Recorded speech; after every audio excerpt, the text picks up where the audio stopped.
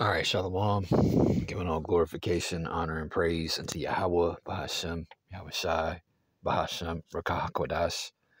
Double honors to the venerable apostles at the Great Millstone, along with the bishops and Sequanium who were ruling and teaching the church well in these last days.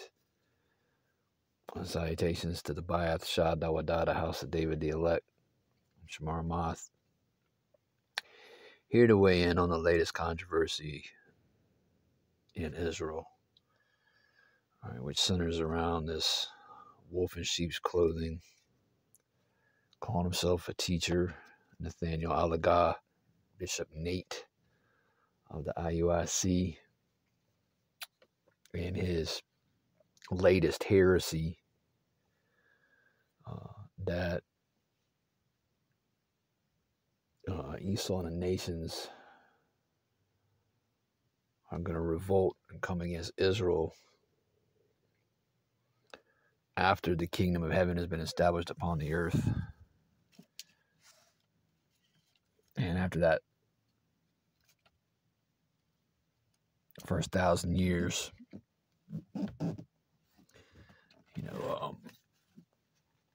when Yahushua comes back. And, a lot of Christians teach that, but I'm not going to play any of it. The elders have gone into it, beginning with the apostles, of course, on down. But there's not going to be any rebellion. This third world's war, which is coming quickly pursuant to Revelation chapter 11 and verse 14, okay, is going to, which, spoken of all throughout the prophecies, is going to culminate in the valley of Yahweh Shaphat, the valley of the Lord's judgment. And that is where the armies of this earth, all right, the heathen nations, all right, and their armies and their weaponry will be destroyed once and for all. There will be no, again, rebellion or uprising or warfare, all right, once the kingdom of heaven is established on this earth. All right.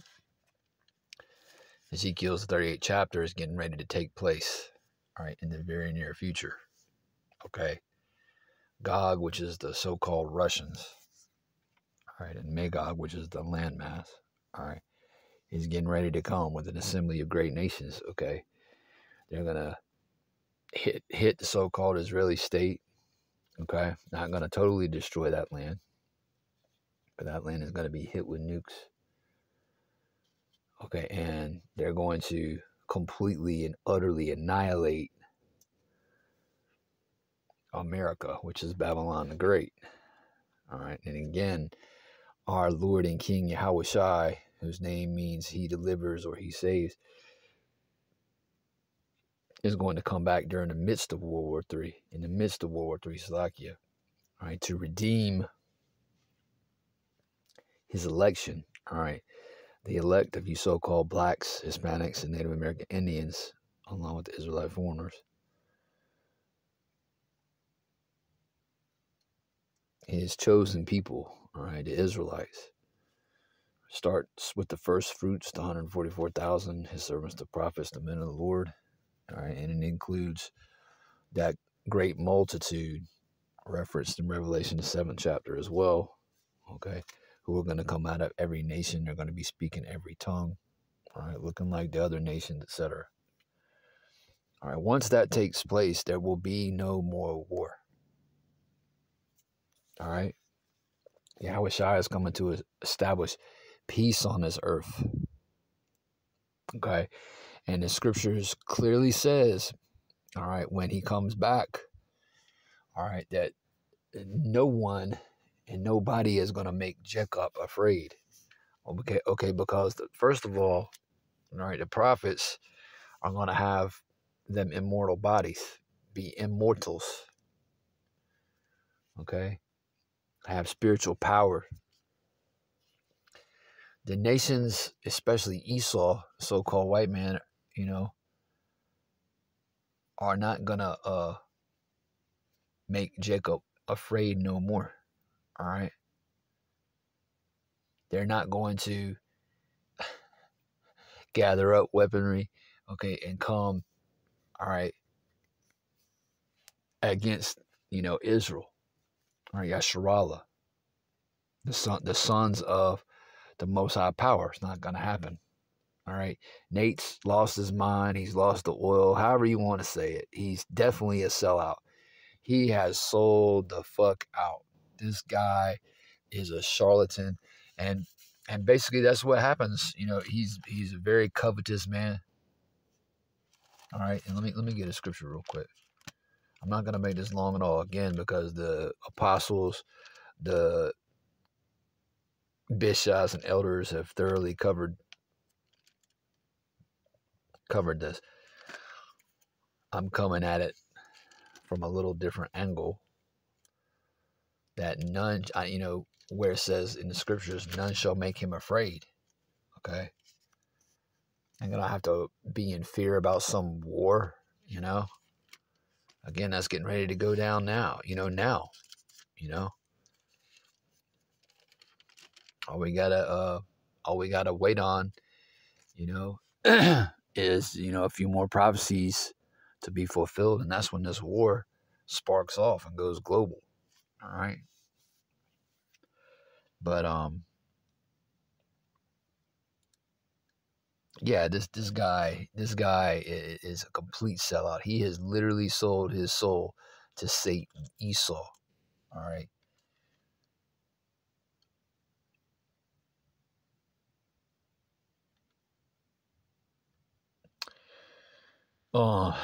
First Timothy chapter 6 and verse 9, but they that will be rich fall into temptation and a snare, and into many foolish and hurtful lusts, which drown men in destruction and perdition. And this man is going to be drowned in that lake of fire. All right. At least he repents. Okay. Apart from repentance, this man is going to drown in that lake of fire, which is the second death. All right. Revelation chapter 20 verse 14. And which is a result, which will be a result, Salakia, of the nuclear destruction that's coming to this place. It says, verse 10, for the love of money is the root of all evil. This man loves money.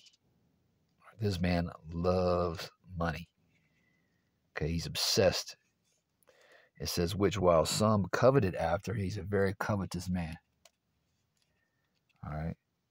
They have erred from the faith, and that's what happened. He erred from the faith, because he used to teach it straight up and down. He came up under the elder apostle Tahar. He taught the right way. Okay.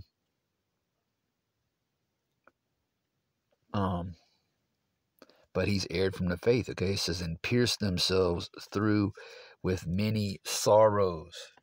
Okay. That's what's coming to this guy. And that's what's coming to the leadership that he surrounds himself with. At least they repent. And that's what's coming to his entire congregation. Sorrows. All right, it says, but thou, verse 11, O man of Yahweh, flee these things. Right? So if you're a true man of the Lord, we're supposed to flee covetousness. We're supposed to flee the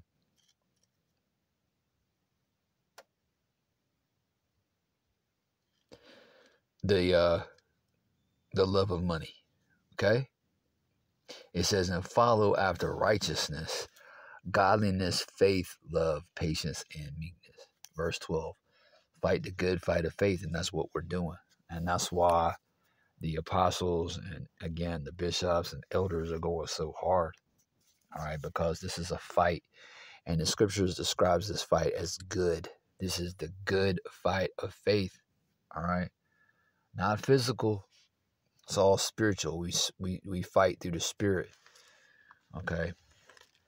It says, lay hold on eternal life, whereunto thou art also called and hast professed a good profession before many witnesses. So yeah, we're set up to defend the gospel. And that's what, the men of the Lord are doing. Okay? Defending the gospel. It's unbelievable, but it is prophecy. Evil men. It was written down thousands of years ago that evil men, were going to wax worse and worse. And this guy is waxing worse and worse. What will he come up with next? Okay? That there's going to be war in the kingdom. So I'm not going to, I'm not going to regurgitate, I just jotted down a couple of precepts. All right, so I'm going to get right into it. Let's go to Zephaniah. None shall make Jacob afraid. All right, once the Lord comes back, that's it. Okay. Jake, again, beginning with the election, will be at rest. There will be peace. There will be order. There will be righteousness. Remember, this is the kingdom wherein dwelleth righteousness. That's what we're all looking for, man. Okay, because this place is unrighteous. Okay, and men like Nathaniel, Bishop Nate, they're unrighteous. Okay, we're looking for that kingdom wherein dwelleth righteousness. Okay, this is Zephaniah chapter 3. Getting right to the point.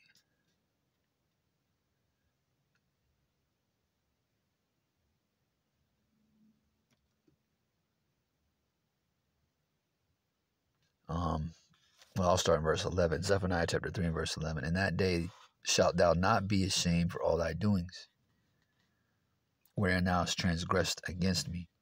For then I will take away out of the midst of thee them that rejoice in thy pride, and thou shalt no more be haughty because of my holy mountain. All right, the holy mountain of the Lord, that's the governing body. That's the elect. All right, that's the elect men. That's the 12,000 men from the 12 tribes, all right, headed by the 12 tribes, headed by the 12 apostles. King David sitting on his throne, Malak Dawadah, ruling and reigning on the earth. Okay, that's the Lord's holy mountain. Okay, the governing body. All right, of course.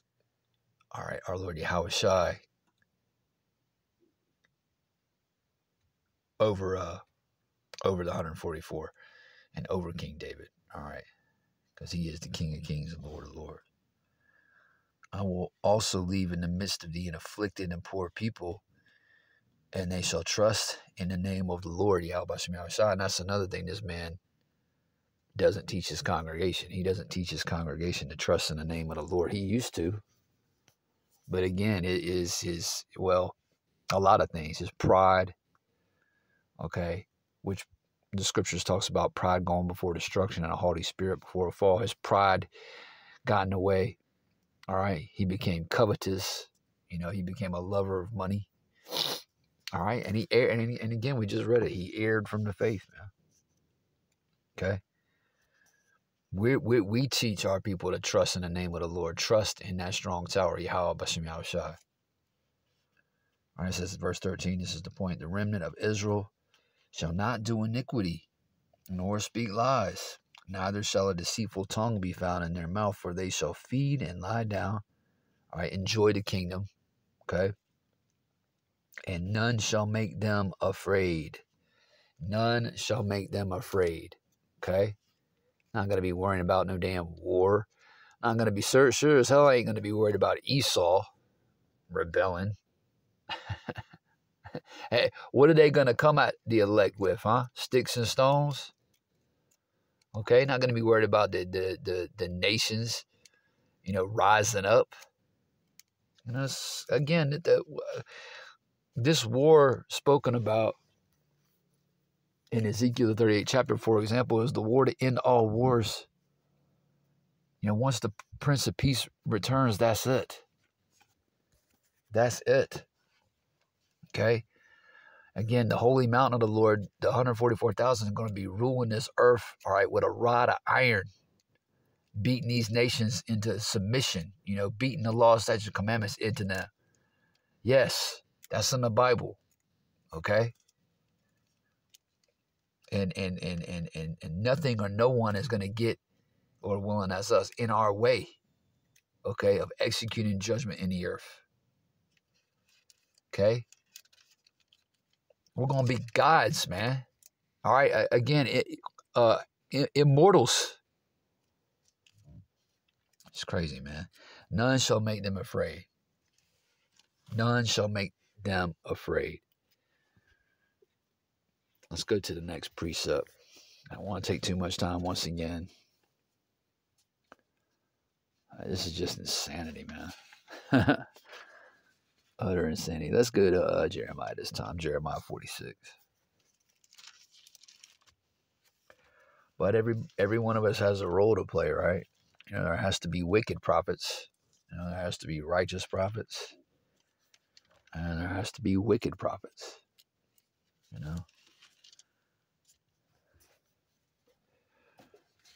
Can't have one without the other, right?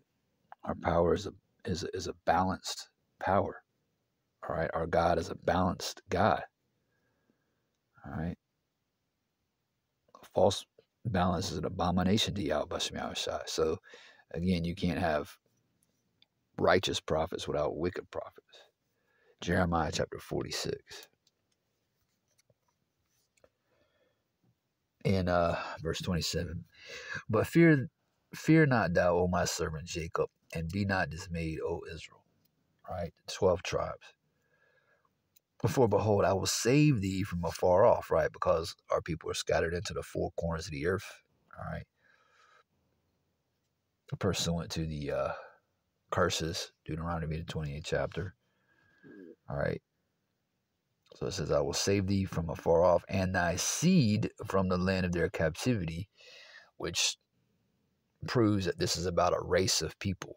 Right? This is about a nation of people, okay? And thy seed from the land of their captivity, vocabulary. And Jacob shall return and be in rest and at ease. How can you be at ease if you are having to defend yourself from Esau, who's going to come out of the Caucasus Mountains with the nations ready for war?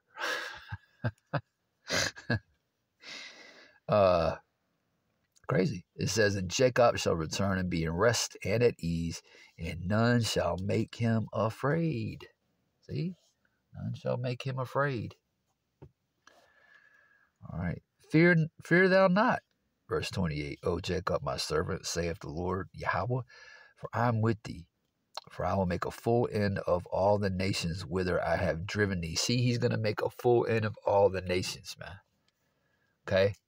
That happens. That's going to happen again in the very near future. All right? The nations are going into slavery. The nations are going into bondage. The nations are going into captivity. Okay? Never to rise up again, man. All right? I can't, what's that scripture? Of affliction will not rise a second time. I'm very roughly paraphrasing it. It says, but I will not make a fool of thee, but correct thee in measure, yet will I not leave thee wholly unpunished. Right? Because the 2/3 have to be punished, man. Okay? The 2/3 are going to be visited by the Lord during the time of Jacob's trouble and have to feel death by pain for rejecting the testimony of the prophets. All right? For rejecting Yahweh Shem Shai. All right? For their unbelief. Okay?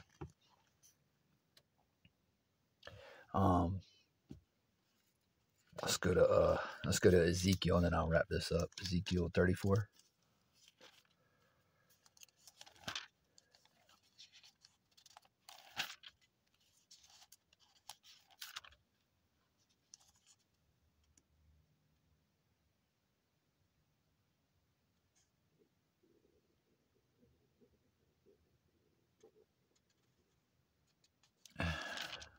And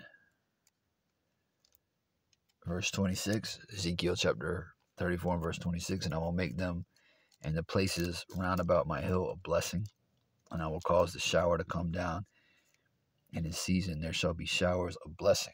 All right, the kingdom of heaven is going to be, beautiful, man. All right, a blessing. All right, there's going to be peace and tranquility, and beginning with the men of the Lord, there's going to be rest. Okay, it's going to be paradise. And the tree of the field, verse 27, shall yield her fruit, and the earth shall yield her increase. And they shall be safe in their land. See? And they shall be safe in their land. No uprising, no revolt, no rebellion. They shall be safe in their land. They shall know that I am the Lord, Yahweh, Bahashem Yahushai, when I have broken the bands of their yoke and delivered them out of the hand of those that serve themselves of them. Right. Our deliverance from our enemies, the nations, again, who will be slaves. Okay. They will be working, laboring. It says the elites of Esau, the amount of Esau, them Rothschilds and Rockefellers, etc., they're going to be men of continual employment. All right. The word employee goes back to the word slave. That's Ezekiel, the 39th chapter. Okay? It says, verse 28, and they shall no more be a prey to the heathen, neither shall the beast of the land devour them, but they shall dwell safely, and none shall make them afraid. That's right, man. None shall make them afraid. So this guy, again, say it however you want to say it. He's a wolf in sheep's clothing. He's a charlatan. He's a sellout. He's an agent. Okay, he's paid, man. He's paid off. Okay, not every time we say agent, not every time we say someone's an agent doesn't mean they're literally, being paid. But this man is guaranteed, man. Okay, and if I'm wrong, hey, I'll say I'm wrong and I'll repent. But hey, stay away from men like this, because there's, I'm sure, sincere men in this camp, all right, who are part of this congregation, rather, but you gotta come out of it. You gotta flee. You gotta flee from this man. This man is a grievous wolf, man. Okay, period. He is a grievous wolf. All right? And his time's coming, man. His time is coming. So that's all I got for now. Hey, Lord willing, you was edified through the Spirit. And with that, I want to say shalom. It's on to the next video.